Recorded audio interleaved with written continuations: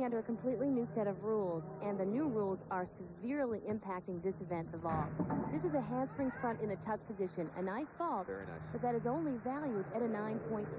Versus last year, it would have been higher value. It would have been, exactly, and so the rules are much more difficult since the Olympic Games. But look, nice form in the air, good height, decent distance, and a decent landing. She took a little hop there, probably up to a tenth or two. 8.825 for Raducan, vault number 1. Again, she will have another opportunity. Now this time she's really going to focus on the landing. This is a blind skill. Whenever you're rotating forward, you cannot see the floor until your feet hit the floor. So that's why it's difficult to land. The first vault was a little bit better. She'll average the 2 scores. Vault number 2, 8.875.